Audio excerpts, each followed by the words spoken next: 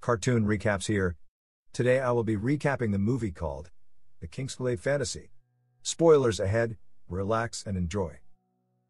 The movie begins in a kingdom called Lucas, where a magical ring is kept. This powerful ring was given to the king of Lucas by the gods, to rule the kingdom and protect the kingdom from harm. And the king utilizes its powers by creating a barrier to shield the kingdom from invading enemies.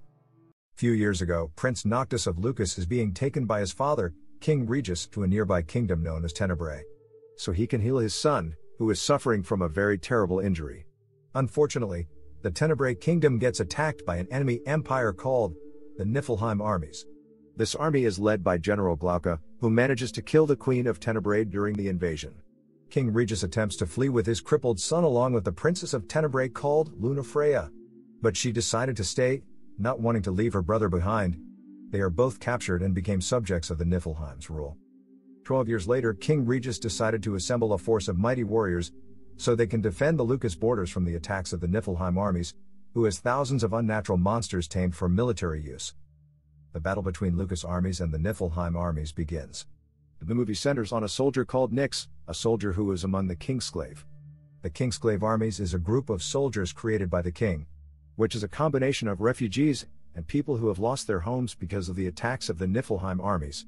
Nyx's family was among the people that was killed by the Niflheim armies, but he was rescued and given a new purpose in life, thanks to King Regis, whom he pledges his loyalty to. The Kingsglaive are given extraordinary weapons, which gives them magical powers to fight the Niflheim armies. But unfortunately for them, the Niflheim army started to overpower them by unleashing a very dangerous monster called the Demon. Seeing they won't be able to defend themselves from such gigantic monsters, they are ordered to retreat by the commander. During their escape back to the borders, Nyx sees his friend Libertas about to be killed by the demon monster, and defies the king's orders upon going back to save his friend. He battles with the demon, but no matter the kind of effort he puts in the fight, he is still no match for the large beast. But fortunately for them, Nyx successfully saves his friend, and they both joins the other armies as they head back to the Empire. The Kingsglaive commander delivers the bad news to the king concerning their defeat, which scares the king, knowing if the Niflheim armies invade them again, they will be conquered. Later on, the Chancellor Arden of Niflheim arrives as an ambassador to meet King Regis, who admires his bravery for coming to their kingdom alone. Even though they are great enemies, the Chancellor relays the message of his emperor, who wants to make peace with them. But the condition of a peace treaty is King Regis must surrender all the territories in Lucas to the Niflheim Empire. Secondly, his son, Prince Noctis, must get married to the princess of Tenebrae, Lunafreya. The Kingsglaive members meets at a bar, where they have fun together. They are also troubled on why the Chancellor of Niflheim visited their king. King Regis holds a meeting among his officials on the decision he must make.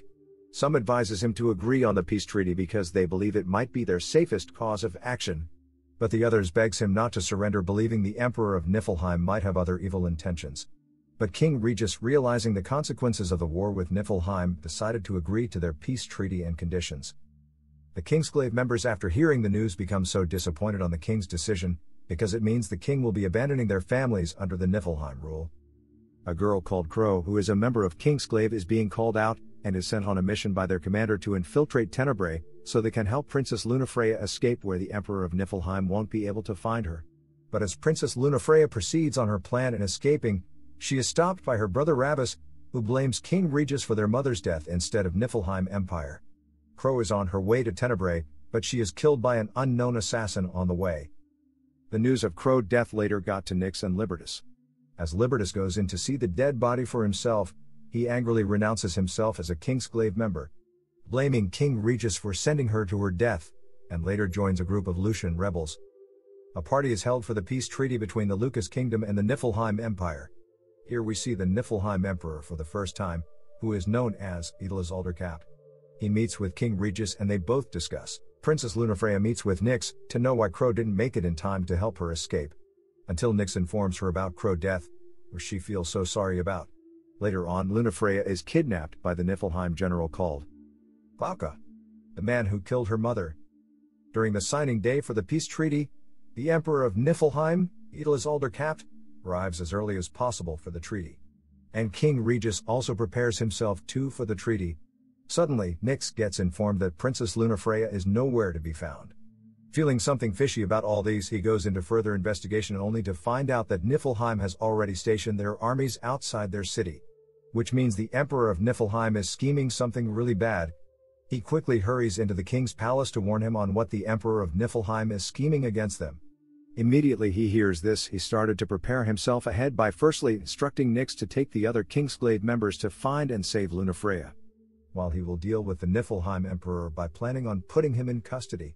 Nyx quickly gathers the entire Kingsglaive members, and they all equip themselves, and head forward on their mission to save the princess. The Kingsglaive members successfully infiltrated the basement where the princess is held. But unfortunately for them, the Emperor of Niflheim was one step ahead of them, as it set traps for the people who would come to the princess' rescue. Before the king is able to take action against the Niflheim Emperor evil scheme, it becomes too late for them as the Emperor started to launch an attack on the city, with the aim of conquering Lucas. In process of rescuing the princess, all the Kingsglaive members are killed by a giant octopus set by the Niflheim Emperor. Only Nyx and the princess were able to make it out there alive. Meanwhile, the Niflheim Emperor sends his general, Glocka, to kill the king, and assist in conquering Lucas. It turns out that the king magic is now weak, and no matter how he tried, he is no match for the Niflheim general. Niflheim armies are finally able to enter the Lucas kingdom, and the people of Lucas are subsequently massacred.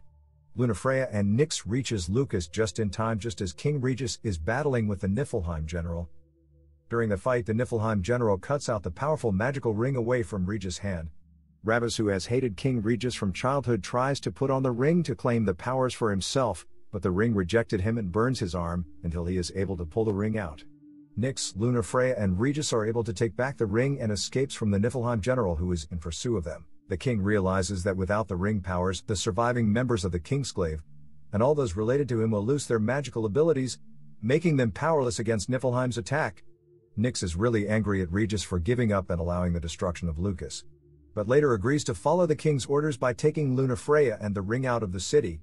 Lunafreya begs Regis to join them on the escape, but he forces them to leave him behind, so he can hold off the Niflheim general while they escape. The Niflheim general confronts the king, and after a long fight between them, Niflheim general kills King Regis. Nyx and Lunafreya are on their escape, until they suddenly gets ambushed by Niflheim war machines. Princess Lunafreya explains to Nyx that the reason they are after them is because of the magical ring, which was given to her by King Regis, which has great powers. During the attack, Princess Lunafreya wants to make use of the ring powers, so she can stop the Niflheim soldiers. But she is afraid because whoever isn't deemed worthy is not allowed to wear the ring, like what happened to her brother, Rabbus, from earlier. They are able to make their escape, but they get ambushed by a soldier called Lazarus, who is a member of the Kingsglaive, but recently betrayed them by joining the Niflheim Empire. Lazarus beats up Nyx and chases the princess with the aim of taking the magical ring from her. He grabs the ring from her, and as he wears it, the ring burns him to death. The worst of all is when Libertas arrives at the scene, and exposes the commander of the Kingsglaive identity. It turns out that their commander all these while is the general of the Niflheim Empire, who was really the one that sent Crow to her death, and made them blamed it on the king. As Niflheim general is about to kill them all, Nyx quickly grabs the ring from the princess and wears it, only to be transported to the spirit realm, where he is confronted by the spirits of the past kings. They rejected his offer on having access to the magical ring powers, believing he is unworthy to claim his powers. But when the spirits realizes that if they don't grant him the powers of the ring, it will fall into the hands of the Niflheim Empire, they then decided to grant him access to the ring's powers. But due to he is unworthy, his price for accessing the ring powers will warrant his life in exchange. Nyx returns back to the Earth realm in time, and uses the ring to defend a coming blow from the Niflheim general. Nyx returns the ring back to the princess and hands her over to Libertas' care, instructing them to flee, while he faces the Niflheim general. Although they are hesitant to leave him alone to die, but sadly, it is a sacrifice Nyx must make for the sake of the kingdom. With the borrowed powers from the ring, Nyx engages in a titanic battle with the Niflheim general. And after a long fight, Nyx finally subdues and injures the Niflheim general. But he later dies, as a payment of using the ring's power. He dies wishing Princess Lunafreya will successfully find Prince Noctis, and they will both rule the Lucas kingdom into a bright future. As Libertas successfully takes the princess out of the city, she tells him to stay behind, while she goes to find Prince Noctis on her own.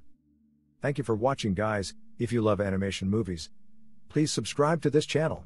And keep watching. Bye.